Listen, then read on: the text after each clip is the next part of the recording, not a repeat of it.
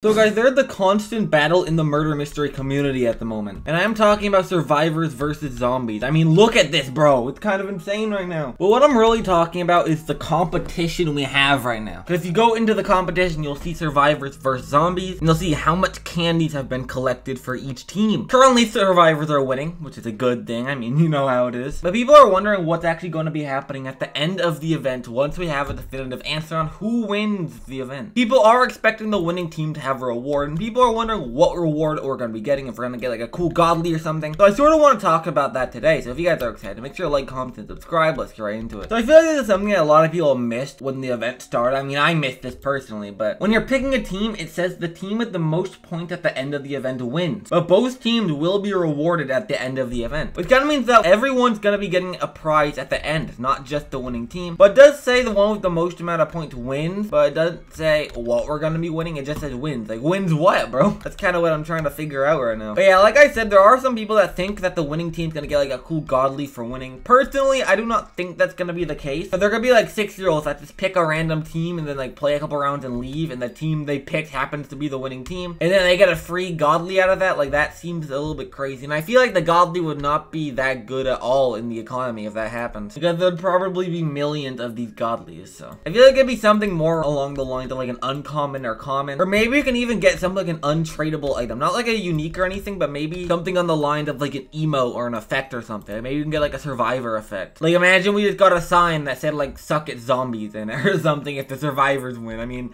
I would take that any day. Something that would be cool for the winning team, like maybe instead of getting an item, we could get like a badge on our profile. Like right here where it says trophies, like 99.9% of MM2 players don't have any trophies because these are only for like leaderboard players and like people that actually work for MM2. Like, I don't got any trophies, so maybe the winning team get like a trophy that says like you were on the winning team or something. I mean, I would take it. Survivors are currently winning, so maybe I could get a trophy called like survivor winner or something. I feel like that would be kind of likely for something would be able to see instead of like an actual item. But it did say that both teams are actually going to be winning, so even the losing team will get a prize, which is kind of cool, so people just don't feel left out or anything. But what will this prize will actually be getting is what a lot of people are wondering. But I do have an idea of what we could possibly be getting, and this sort of ties into my last video when I was talking about some unreleased Murder Mystery 2 knives, since there is some rumors that some of these knives could eventually be used for the winning team. And that is this survivor camo and zombie camo knife. These knives were actually leaked and are nowhere to be seen in the Halloween event. And a lot of people are thinking that at the end of this event, we're going to be getting something like this at the end. Like, all survivors will get survivor camo and all zombies will get zombie camo. And these would probably be like a common or uncommon again, since these are going to be like super easy to find. So we shouldn't expect like a high tier. Like, we shouldn't expect these to be like legendary or anything. But guys, what do you guys think we'll be getting as the winning prize? Be sure to let me know in the comment section what you guys think we're going to be getting at the end of the event, like for both survivors and zombies. Personally, I think those camo knives that were leaked might have a good shot of being those items, but I really want to hear your guys' thoughts if you guys have any better ideas than mine, because, you know, I've seen some of your guys' comments. You guys think of some good ideas sometimes, so you guys are gonna have to let me know in this comment section if you guys have any good ideas here. And to everyone on Team Survivor, please keep grinding, because I really want to be on the winning team. And I'm sure all of you guys want to as well. And for all the zombies,